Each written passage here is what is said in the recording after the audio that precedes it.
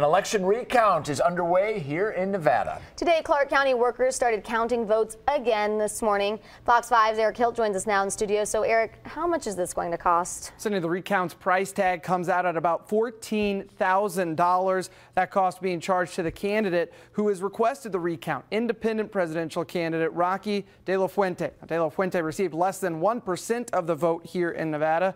The recount effort will take 25 county employees working full-time through this week, but the county registrar says it will be finished by Friday. Voting, of course, is important in every jurisdiction, but we are giving this candidate the opportunity to have us recount the votes and assure that the results come out the same as they did on election night.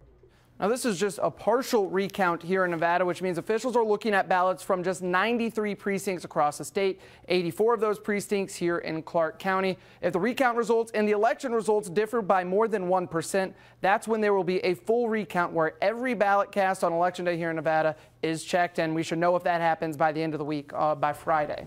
All right, thank you, Eric, and we'll keep you up to date on exactly what happens. Yes.